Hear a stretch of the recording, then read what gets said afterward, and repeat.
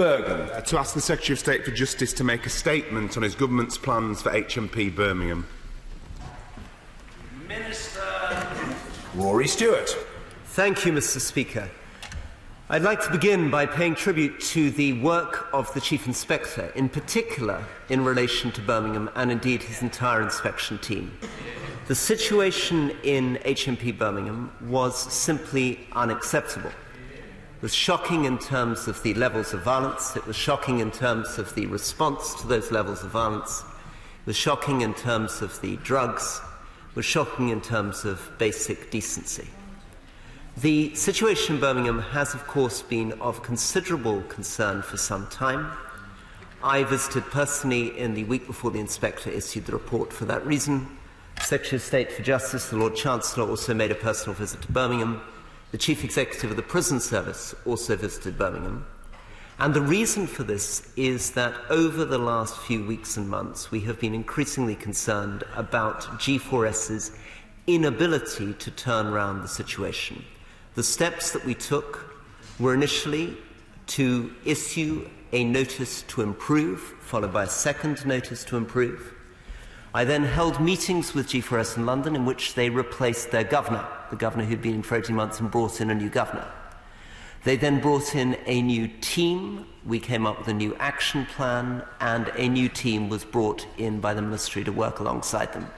Notwithstanding all the steps that Birmingham took and G4S took over those months, the conclusion that we reluctantly reached in the week before the Inspector published his urgent notification was that G4S would not be able on their own to turn around the significant problems of Birmingham.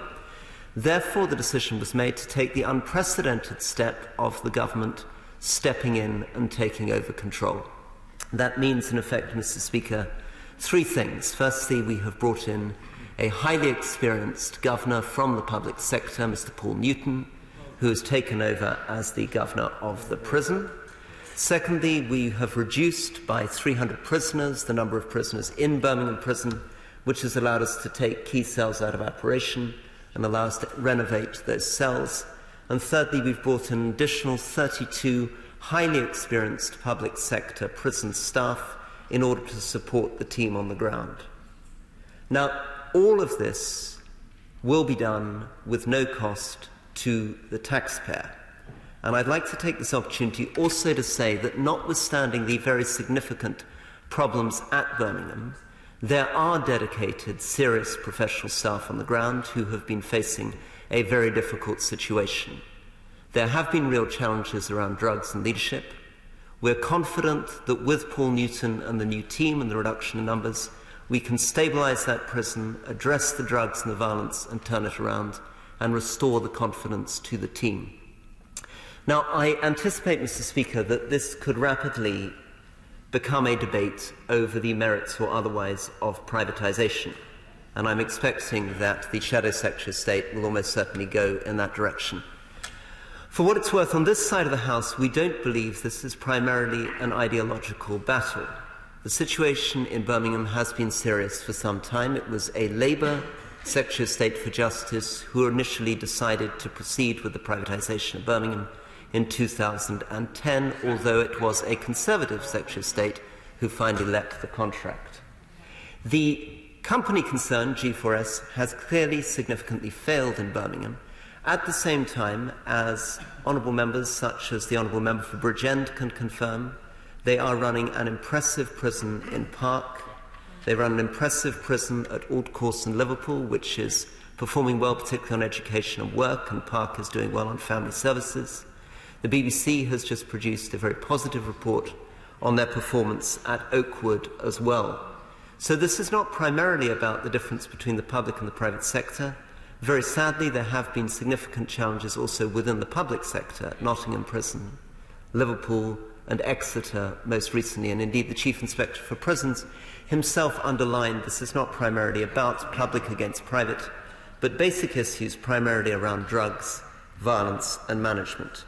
And it's those three things that we will be focusing on above all through the step-in, and as I said, Mr. Speaker, at no cost to the taxpayer. Thank you. Richard Bergen. I thank you, Mr Speaker, for granting this urgent question and the Minister for his reply. It's clear from the damning reports into HMP Birmingham, as well as the failings in the probation system, that the costly experiment of privatisation in our justice system should be ended. Costs aside, one of the great failings with privatisation is that we in this House struggle to hold these mega corporations like G4S to account. The cloak of commercial confidentiality is used until it is all too late and they can then need rescuing by the state. Despite that, hopefully today we'll get some straight answers to straight questions, Mr Speaker. Will the Ministry of Justice be imposing a financial penalty on G4S for their failures at HMP Birmingham? What additional funding will be provided to HMP Birmingham to remedy the current failings? And will any public funding be used going forward to do so? And if so, going forward, will this come from the current MOJ budget? 30 additional officers will be sent to Birmingham Prison. Will the Minister commit to all of the failing prisons, including public sector prisons, getting the same percentage increase in staffing above current levels? Why did his government decide that HMP Birmingham will not be permanently returned to the public sector? Will the Minister commit to an independent commission today to look at the merits of doing so before handing it back to G4S? Will the government now halt its plans to build new private prisons? If not, will he at least rule out G4S from bidding for them? And will his government now commit to a wider independent review of the involvement of private companies in the justice system? Minister of State, Mr Stewart. Well, thank you, Mr Speaker. And thank you to the Shadow Secretary of State for Justice. These are, of course, very serious questions, and this was a very serious failing in the prison. So to try to take these individual questions one by one. The question of the financial cost to G4S of us stepping in will be very considerable. G4S already estimates that they're losing on this contract, but they are paid to a great extent on the number of prison places. So, for example, specifically to that question, the removal of 300 prisoners from that prison will have a direct financial penalty imposed on G4S, which will be covered by G4S itself. I can also confirm that the entire costs of this step-in will be covered not by the taxpayer, but by G4S, because we will withhold the payment that we would normally make in line with the contract to G4S to cover those costs. The next question that was asked by the Shadow Secretary of State for Justice is whether we would put exactly 32 officers into the other challenged prisons. We are not in a position to specify exactly the numbers, but the broad approach that we would take to Birmingham is the same as the approach we would take to the other public sector prisons. And in fact, that approach involves focusing firstly and primarily on the inflow of drugs into those prisons, both in terms of intelligence disruption of organised criminal groups, but also simply things like scanners, and we're putting in nearly £6 million worth of investment into drug interdiction and scanners. Secondly, basic decency. Nearly £30 million of extra investment is going into living conditions within our prisons. Thirdly, a focus on education. The Secretary of State's education employment strategy is central to this, both in terms of giving prisoners purposeful activity within the prison walls, but also ensuring that they get jobs on release, reducing reoffending and protecting the public. And finally, and perhaps most importantly of all, supporting our very hard-working prison officers with the right training, leadership and management skills. It's an incredibly tough job that they're doing outside prison doors, particularly with new psychoactive substances coming in. They're facing unprecedented levels of challenges, and we really need to support them. Support them both in terms of the bill which was brought in by the Right Honourable Member for Rhondda, in terms of doubling the sentences for people assaulting prison officers and other emergency workers, but also supporting them with additional training before they go on the wings and supporting training as they continue. The question of an independent commission, respectfully, I would argue that we understand very well already what happened at Birmingham Prison without the need of an additional independent report. The Independent Monitoring Board has produced a very full report on Birmingham Prison. The Chief Inspector of Prisons has produced a very full report. We've looked very closely at Birmingham Prison over the last few weeks and months. Unfortunately, the story in Birmingham Prison was a relatively familiar one. It is about drugs, it is about violence, and it is about management and training. There's no great secret there. And as for the question of G4S bidding for future contracts, that's of course a hypothetical question for future contracts which will not be let in the case of future prisons for a number of years, but we will of course, in accordance with all our rules, look very seriously at companies, including G4S, their past record and performance before considering them for a tender. Mr. Robert Neal. Thank you, Mr. Speaker. The Minister and the Secretary of State are to be commended upon the very prompt and swift action that was taken here, and the Minister personally upon his very swift involvement. And I thank him for contacting me as Chair of the Select Committee so swiftly upon it. Would he agree that there is no pattern that emerges clearly on the evidence that there is any distinction of the problems that arise in our prisons as to the public or private nature of their ownership and management, but there are two patterns that do emerge? One is a consistent history of failing in our old Victorian local prisons, be they run by public or private sector, and secondly, a persistent failure by the prison service, again whether operating directly or through contract, to act upon the recommendations of Her Majesty's Inspectorate. That's a litany that's picked up by the Chief Inspector. What is the Government going to do to address those two clear patterns of failure? Well, Mr. Speaker, if I can take those two questions separately. On the question of responding to recommendations of the inspectors, we have, and the Secretary of State for Justice has driven this through, changed the way in which our management systems work to put the inspectors' recommendations and the inspectors' reports at the heart of the way we set objectives for the prison service. And we would expect the House to see in the future that the way that we manage those prisons much more closely reflects those inspection reports rather than the past system where we had our own independent assessment. Secondly, on the question of old Victorian buildings, there clearly is a pattern there. It's not an absolute pattern. There are very old buildings like Stafford, which are well-run, good prisons. There are new prisons, like, for example, Nottingham, which have managed to get themselves in trouble despite new buildings.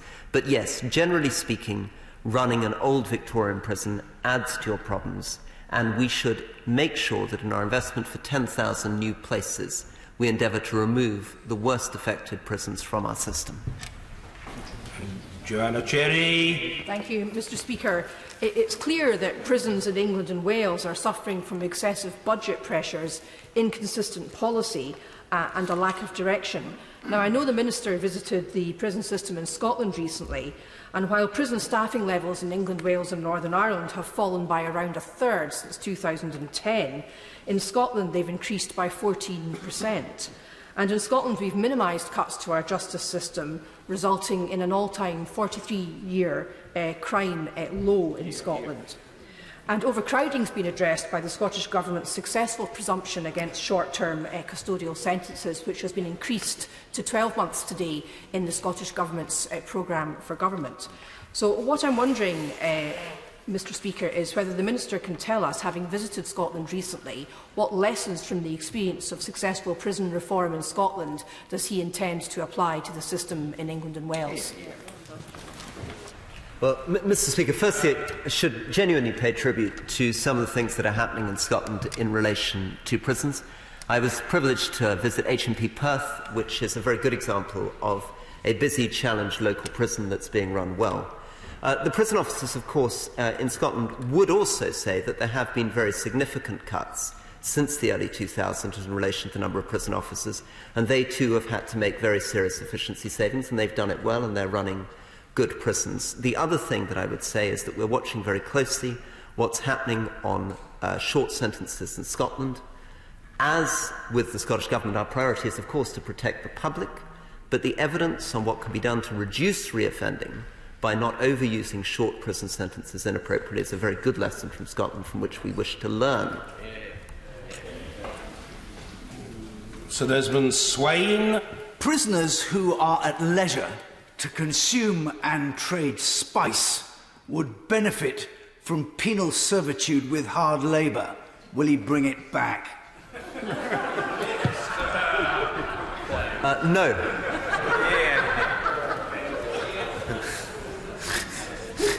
Indeed. Khalid Mahmood. Thank you, Mr. Speaker. With your permission, if I may first provide some information. about my colleague Shabana Mahmood, the member for Ladywood, whose constituency this prison is in. Unfortunately, she is in a meeting where I'm not sure whether she had the notice of this urgent question. So if I can apologise in terms of her not being here. My question to the Minister simply is, he's made a huge commitment to clean out prisons. The real issues in prisons is about the staff, the training of the staff, and not allowing drugs or other substances to be allowed into those prisons. That will require resources. How will he ensure that? Well, thank you, Mr. Speaker. Well, the first thing, of course, absolutely right. It is about staff. We now have 3,000 prison officers more than the moment at which we made the announcement, so more staff will make a difference. The next stage is getting the training right, and particularly the training for the Band 5 and Band 4 staff, who are the uniformed staff out there day in, day out on the landings. And that will be both getting a staff college right for governors, but making sure that in places like Newport Revel, our training college, we have the right support for our prison officers. It's an amazing profession, but it needs support and training. Ed Vasey. Thank you, Mr. Speaker. I agree with the Minister that this isn't a debate about privatised or publicly run prisons, but it is obviously about how we work to ensure that we don't have trouble like this again. And may I echo what my honourable friend, the Chairman of the Justice Committee, said about the need to carry on that vision of reinvigorating the prison estate. But may I also echo the Minister's comments about education. I think the great opportunity in our prisons is to work with prisoners, to use, for example, culture and sport to give prisoners opportunities. We're dealing with people often who have mental health issues and sometimes a lack of education, and it's been shown that the arts and sport can do a great deal to help rehabilitate prisoners, as opposed to, say, penal servitude. Hear, hear. Well, thank you very much, Mr. Speaker. The Right Honourable Member is encouraging me to reflect on our sports strategy, which is coming through. But broadly speaking, this is also a key point about the way that education changes lives. And through changing lives and helping people to get employment when they leave, reduces reoffending and protects the public. So stabilising our prisons and delivering high-quality education in prisons is not just good for prisoners, it's good for the rest of society. Liam Byrne. Thank you, Mr. Speaker. A month ago, Mr. Speaker, my constituent was beaten within an inch of his life at HMP Birmingham. Not once, but twice. Not in a dark corner, but in the full glare of a video that was then posted on social media. The chaos that G4S presided over in HMP Birmingham was dark, dangerous and violent. And I have to say to the Minister, it is very hard to square a future where this prison is returned to G4S with the level of investment and staffing which is needed in order to ensure Birmingham is a prison that is safe. So will you reflect again on what the Shadow Secretary of State said about the need for an independent commission to stand as a gateway, a test, before any decision is made to put this prison back into the private sector that so desperately failed the people of Birmingham? Minister. So, firstly, I mean, that is a very, very shocking, very immediate illustration of just how horrifying what was happening in Birmingham was. And the Right Honourable Member is absolutely right that when something like that happens, we shouldn't only be taking control back from G4S, but we should be thinking very seriously about before we return it back to them, which is why we're making assurance to the House that we will be taking it over for a minimum of 6 months, but that's a minimum of 6 months, and we will be very tough and clear in the decisions we reach at the end of that 6 months and whether we believe that prison is stable enough to be handed back to G4S for exactly the reasons that the Right Honourable Member has raised. Victoria Prentice. Thank you, Mr. Speaker.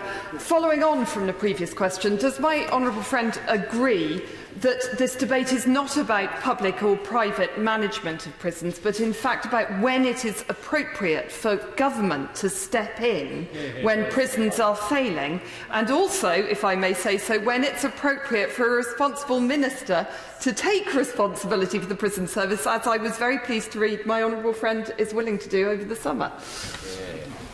Well, thank you, Mr. Speaker. I mean, without getting dragged into an ideological discussion against public against private, I think there is a key thing which hopefully both sides of the House can agree on, which is that the best way, if we're going to have privatised systems, for them to operate is by having the right degree of government regulation and intervention when things go wrong. We cannot have a system, whether we're talking about water, utilities, or indeed prisons, where we don't have a clear government grip. And I hope stepping in Birmingham demonstrates that the government is prepared to do that when we reach this situation. Would Davey? Speaker, the Minister has rightly decided to solve the shocking problems at HMP Birmingham by reducing its prison population and increasing staff numbers. Can I congratulate him on this radical policy and the huge brain power that must have gone into this ingenious solution? When will the rest of Britain's crisis prisons benefit from more staff and reduced overcrowding? Mr. Speaker, the rebuke is taken. I mean, it's of course absolutely true that, as with any institution, it's easier to run it with more staff and fewer people. But the answer actually in practice is that this is a remedy that we take to stabilise a prison which has reached the situation that Birmingham has reached. Once a prison is stabilised and functioning well, it is possible to run it with a full population. We can see that being done at Alt Course, we can see that being done at Thameside, we can see that being done at a busy, challenged local prison like HMP Hull at the moment. But in the case of Birmingham, it's necessary to take these steps, and the Honourable Member is right that it doesn't take a massive brain to work out that that's the first thing you need to do. John Howell. Thank you, Mr. Speaker. How will he ensure that the new governor has both the powers and the support to carry out the reform of the prison? Well, this again is a very good challenge. That comes down to reasserting in every way, both here in the House and through the management chain, that the governor is in charge, that we will give them the resources to get behind them, and that we'll support them in what they're doing. But it's absolutely right. Only with a properly empowered governor are we going to achieve that change. Ellie Reeves. Thank you, Mr. Speaker. The Prisons Minister suggested over the summer that if he does not achieve a reduction in drugs in prisons by next year, he will resign. The letter from the Secretary of State from the Chief Inspector of Prisons stated that the conditions at HMP Birmingham were among the worst they'd ever seen, with many under the influence of drugs. And in April of this year, 5 prisoners died within the space of 7 weeks, which was widely reported. Why didn't ministers intervene then in what was clearly a prison falling apart and not fit for purpose? So, Mr. Speaker, this is a good challenge. Birmingham was challenged, and we were focused on that situation, and that's why we had put in notices to improve, that's why we'd negotiated to bring in a new governor, that's why we'd put in a new team. A judgment had to be made at what point we decided that G4S did not have the capacity to turn it around on their own and step in. I think we were correct in taking a number of steps before we formally stepped in. But you're absolutely right in challenging whether we could have done it a little earlier or whether we were going to do it a little later. That, in the end, was the judgment call which we had to make. Mike Wood. Thank you, Mr. Speaker. How many prisons have triggered urgent notifications since the system was introduced at the end of last year, and how does that number break down between privately managed prisons and those run by the public sector? So, the Inspector has clarified that so far this year, the prisons that have triggered urgent notification have been Exeter and Nottingham. He's clarified that he would have triggered a UN on Liverpool. Birmingham is the 4th, so the answer to that is that 3 out of the 4 since the beginning of this year have been from the public sector. Leslie. The Minister's already made reference to the situation at Nottingham Prison in my constituency, which for at least the past year has been going through considerable challenges with not just deaths in custody, but also endemic psychoactive substance misuse. Can you just explain and put a timeline on the interventions that he's making and when we will be able to see some improvements in performance? So the situation in Nottingham Prison has been very concerning, and particularly concerning has been deaths at Nottingham Prison. We now have a new governor, very, very highly respected professional governor, has come into Nottingham Prison. Tom Wheatley, the previous governor of Nottingham, is now moving on to another role. We would expect to see within the next 6 months the beginning of a turnaround there, and the things to look at in particular will be statistics on drugs and violence. Gordon Henderson. Speaker, Paul Newton is an excellent governor. He was transferred from a prison in my constituency, Swaleside. Swaleside itself has its own problems. What assurances can the Minister give me that the transfer of Mr Newton is not going to be detrimental to my local prison? Well, the answer is that we have to be cognizant of that. But the prison service is a large system, so we have currently over 20,000 prison officers, moving 32 staff. Although it will challenge some of the prisons from which it's removed, should be accommodated within our prison system. We have a lot of other talented governors, and we remain confident that the need in Birmingham is greater than the need at Swellside, and we will make sure that Paul Newton is replaced with a highly effective governor. Emma Reynolds. Speaker, in his view, how on earth did G4S management of HMP Birmingham manage to lose control of the prisons so dramatically? And what is the Minister going to do about the poor retention of experienced officers, with those leaving their jobs doubling in the last 2 years? So the fundamental factor that really triggered the change at Birmingham was that in December 2016, one of the prison officers managed to lose their keys, which led to nearly 200 prisoners being unlocked and a riot in Birmingham. So G4S had been improving that prison over the previous 3 years, and that really knocked the bottom out of it. It had a devastating effect on morale, and as the Right Honourable Member implies, it led to a lot of staff, experienced staff, then leaving that prison. And looking back over that period, although the Chief Inspector for Prison ourselves had hoped things were beginning to improve during 2017, that I think in the end turned out to be a false promise, and that the blow of that December 2016 event is something from which we're still recovering. Mr. Richard Drax. Mr. Speaker, I have huge confidence in my honourable friend, but I don't have confidence in the prisoners' officers that he and the government are employing staying on. The facts speak for themselves, and I agree entirely with the honourable member for Rhondda. Many of my prison officers, and I'm sure across the prison estate, are very concerned they don't have the proper discipline, protection and all the other things in place to look after them.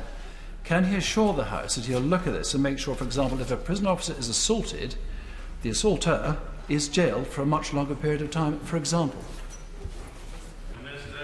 So this is absolutely the right challenge. So the Right Honourable Member for Rhondda introduced a private member's bill which has doubled the maximum sentence available for assaulting a prison officer. But it's not enough just to double the maximum sentence.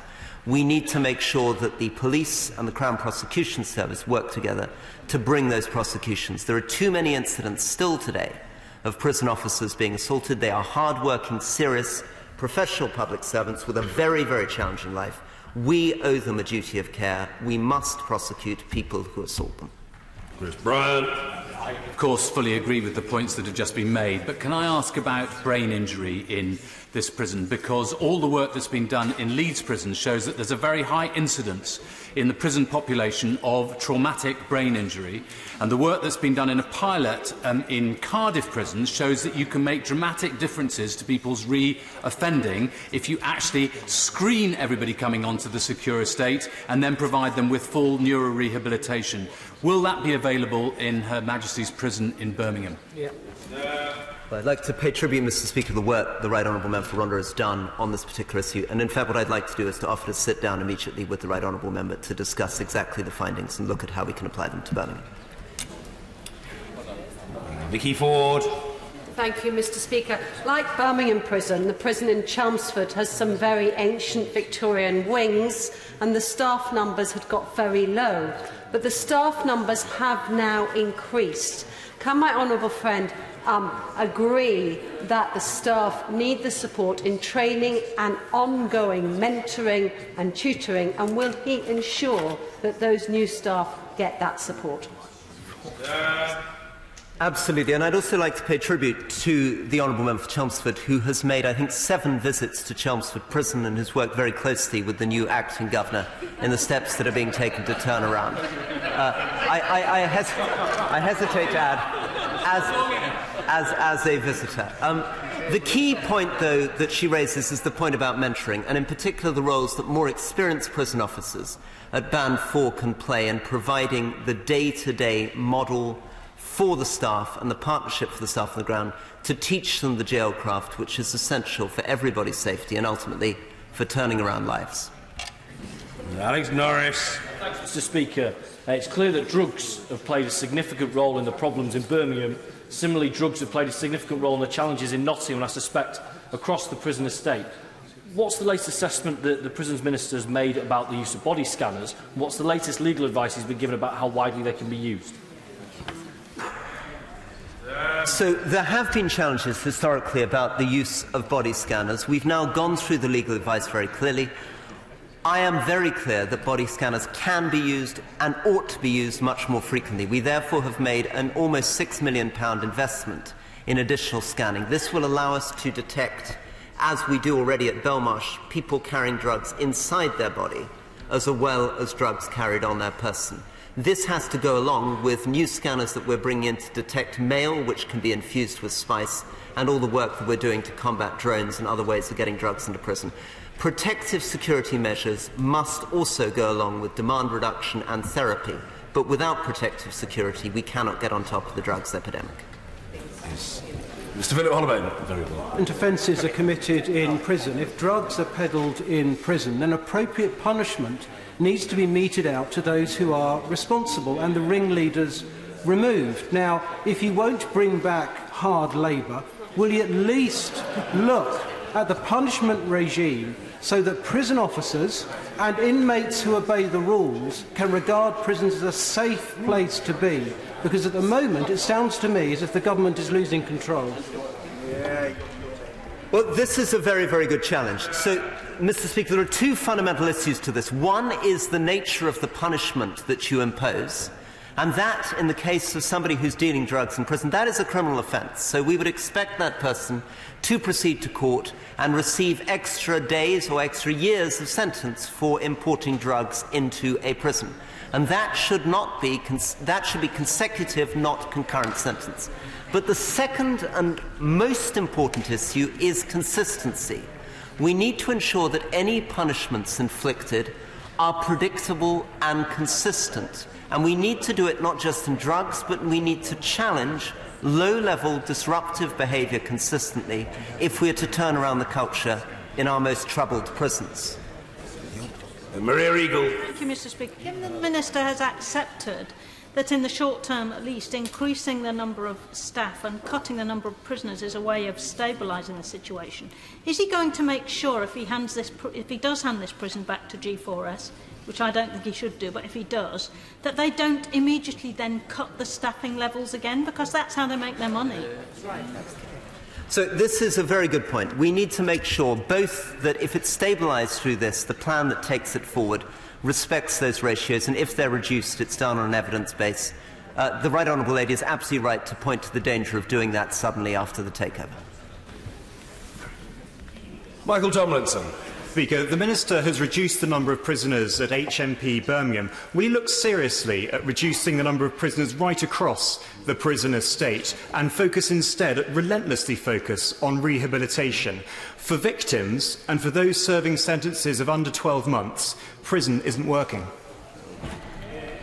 Well, thank the honourable member very much for the question. It is, of course, true that we have evidence that shows clearly that there is a higher incidence of reoffending from people in short prison sentences than people that serve community sentences. And this is why the example from the Government of Scotland is very relevant. The best way of preventing the public is by reducing reoffending. Putting people unnecessarily into prison in a way that damages them and does not change their lives and leads to reoffending when they leave is not in the prison's interest, is not in the public purse's interest, and ultimately is not in the interests of public safety. Rebecca Powell. Thank you, Mr. Speaker. Would my right honourable friend agree that tackling the problems in prisons is important, but it's very important to reduce those actually ending up in prison? Recent data shows that 2/3 of all young offenders have got speech, language and communication disorders. Surely, if we could focus more on this in the early years, we could reduce young people ever finding their way to prison. Well, Mr. Speaker, that's absolutely right. So, a lot of people who are offending and ending up in prison come from very, very difficult backgrounds. We've got a situation at the moment in prisons where nearly half of our prisoners have been excluded from school at some time, compared to only 2% of the general population. We've got a situation where almost 40% of the people in prison currently have a reading age under 11, and a very significant number have a reading age under 6. addressing these problems in early years are going to be vital if we're going to be reducing offending. Mary Glindon. Thank you, Mr. Speaker. Birmingham is one of the 4 most violent prisons in England and Wales, and they are all privately operated. Does the Minister agree that this level of violence is logically a consequence of running prisons for profit, where costs are cut to the bone to maximise returns for shareholders? Very respectively, to push back, the Chief Inspector of Prisons, in fact, argues that Exeter Prison is the place where the steepest increase in violence has happened, which sadly is a public sector prison. So yes, it's true. We have very significant problems in Birmingham, which is a private prison. We also have significant problems in Exeter, which is a public prison. The drivers of this is not public against private. It's drugs, it's violence, and ultimately it's the management, leadership, culture, and the support for the staff on the ground. And these problems can happen whatever the particular model. Eddie Hughes.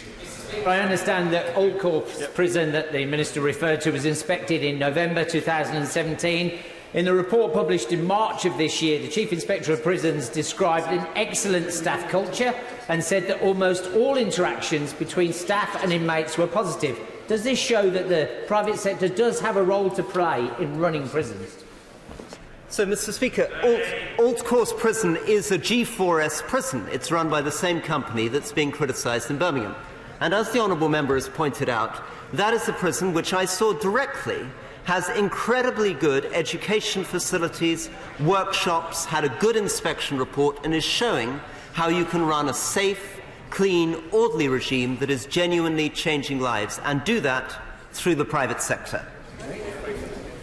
James Cartledge. Thank you, Mr. Speaker. I pay tribute to the way my honourable friend is handling this very difficult and sensitive matter. But wherever the private sector is involved in provision of public services, of course, the tendering process is absolutely critical. Can he assure me that where there are any future tenders for prisons, including this one, that he will ensure that anyone bidding has to show they have the capacity to avoid losing control of the prisons in their charge? So, Mr. Speaker, this is a fundamental challenge, and of course it's central to anything that happens with the government working with the private sector. We must make sure that the tender process ensures that the people bidding for any of these contracts have the credibility, legitimacy and the capacity to run these contracts effectively. Thank you. The point of order relates to these exchanges.